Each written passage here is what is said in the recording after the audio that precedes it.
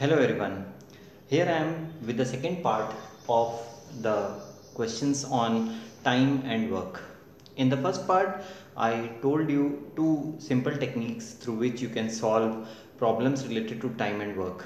Now, let us solve two more types of problems of time and work which are very important from competitive point of view. And now these questions will involve two situations, that of joining, that means when one person starts the work but in between some other person also joins in. Now this is one situation, and the second situation is that of leaving, that is when two persons start the work but in between one of them leaves the job. So I'm going to take these two situations today and tell you method to how to solve these two types of problems in a matter of 10 to 15 seconds only. So I'm taking the first question, that of joining.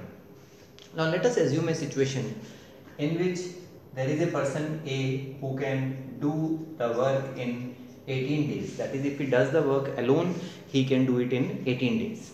So he starts the work, and as he starts the work, what happens after say about 9 days? After 9 days, another person, his friend B, he joins and he starts to accompany A in completing the work. Now obviously A alone was taking 18 days to complete the work. Now after 9 days, when another person joins in, they will take less number of days to complete the work now. So the question is, now when they work together, so A and B, when they are now working together after 9 days, they are taking just 5 days more to complete the work. And now the question is, B alone, if he does the work alone, how many days will he take to complete the work? Now seems complex, but with little bit of understanding of the question, you can solve this very easily. So this is first question. Now let us solve this. Now you see, there is one person A who was there throughout the completion of the task, but B was there only for 5 days. So A has worked.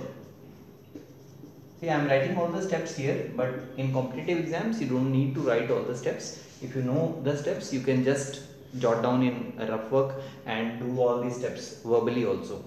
So A has worked, see, 9 days he worked alone and 5 days they worked together. So he has worked for 14 days.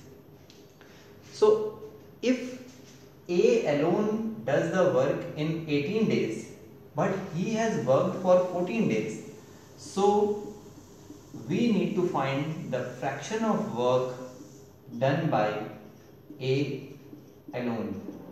See, he has worked for 14 days, but alone he was taking 18 days, so he has done 7 by 9 of the work.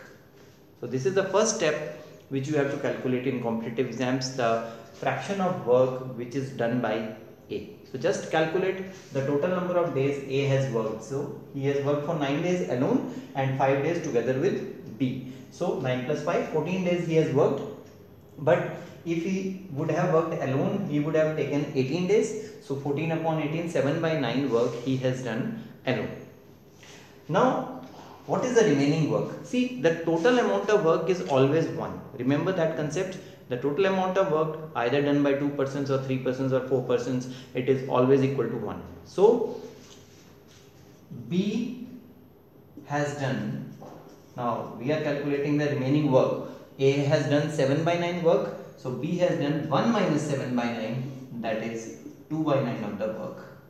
And this 2 by 9 of the work he has done in 5 days. Why? Because B has worked only for 5 days. This is the second step which we have to calculate for arriving at the result, final result. So now we have obtained an equation that B has worked for 5 days and he has done 2 by 9 of the total work. So now the concept is very simple. the third step will give us the required result. Now see, 5 days is equal to 2 by 9 work. So 1 day equal to 2 by 9 into 5, 2 by 45 work. So number of days, just reciprocal this, 45 by 2, 22 and half days. So this is the result of the first question. 22 and half days will be taken by B to complete the task alone. See, 3 basic steps and we come at the result. First we have to calculate the fraction of work done by A, then subtract it from 1 to get the fraction of work done by B. That work has been done in 5 days, so apply unitary method and find the total number of days to be taken by B alone. This is the first type of question, very often, very frequently asked in competitive exams. Now let us have the second situation wherein we have 2 persons who started to work together and in between one of them leaves the job. Now I will take a question to illustrate this concept. Now let us have a situation where there is a person A who alone can do a work in 15 days and there is a person B who alone can do a person in work in 10 days. So these are the 2 number of days given when they work alone. Now the situation is that they started to work together, but due to some circumstances after 2 days B leaves. Now B has left 2 days after the starting of the job when they started to work together. Now the question is, how many days A takes to complete?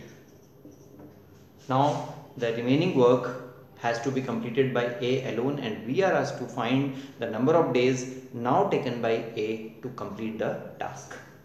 Now for this there is a very simple concept to be used. Now see, we know that A and B, they have together worked.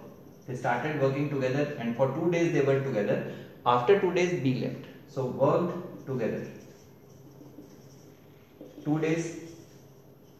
So we just need to know what fraction of work was complete when B had to leave after 2 days. So to find the fraction of work, this is fraction of work. See, I am writing all the steps here. That is for you to understand and practice these steps. But in competitive exams, you don't need to write all these details. If you know the 3 basic steps, what you have to do, then you can solve them very easily in 10 to 15 seconds time. So now we are calculating the fraction of work which was complete before B left the job. Now for this fraction of work, what you do is they work for 2 days, so 2, and just we have one more concept which I told you in my part 1 of this video.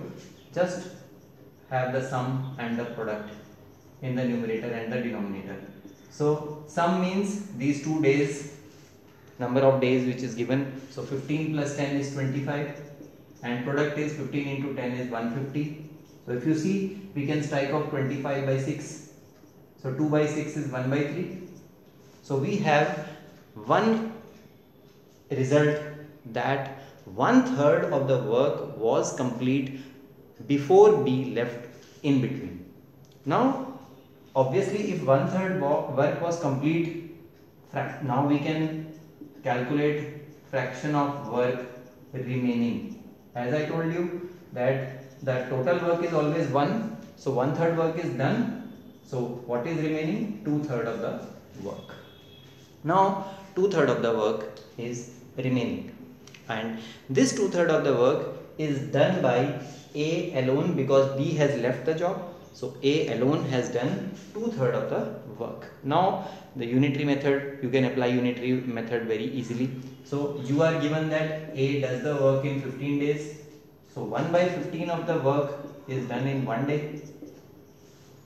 1 by 15 of the work is done in 1 day. So 2/3 of the work is done in say 15 into, now just multiply, take this reciprocal 15 and multiply by the fraction of work required to be done. So 30 by 3, 10 days. This gives us the final answer. 10 days. So A takes 10 more days to complete the remaining work. So these are the two very important, the type of questions which are unavoidable in numerical ability tests, in NTSC exams, and in railway recruitment exams, in all types of competitive exams in which numerical ability portion is there. You cannot avoid joining and leaving types of problems. So students, please practice these 3 steps here and 2 basic steps here. This is very fundamental rule of leaving type of question of time and work. So hope you have enjoyed this video, and if you practice, give it 1 hour time, practice 20-30 questions of this type. I am sure you will be able to solve any type of question which appears in the examination concerning time and work. So keep learning, keep sharing, and subscribe the channel if you like it.